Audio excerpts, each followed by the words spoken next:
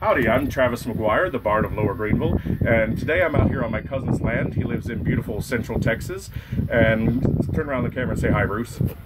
Hi, Bruce. Alright, this is my cousin Bruce, and we're on his land, and his land has a beautiful wide open spaces. Let's get a little shot of some of the land out here. And as you can tell from the microphone, he also has a lot of wind. So, one of the things we did today, we built an Aeolian harp. It's also known as a wind harp. What we did, we took a 6-foot length of PVC pipe, some dowels, and we stretched some monofilament over them, 20-pound test monofilament, and got them nice and tied it in place.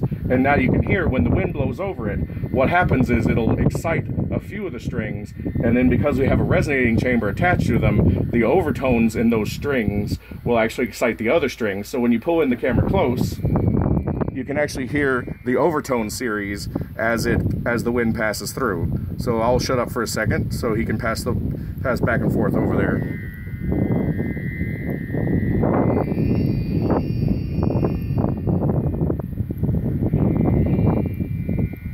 Perfect.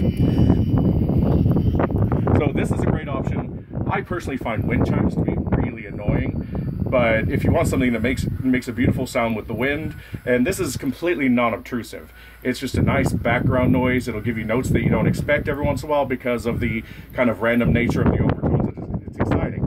So, all right, if you like the kind of videos and the kind of work we're doing, remember I'm on Patreon, Travis Wiley McGuire, patreon.com, and have a good day.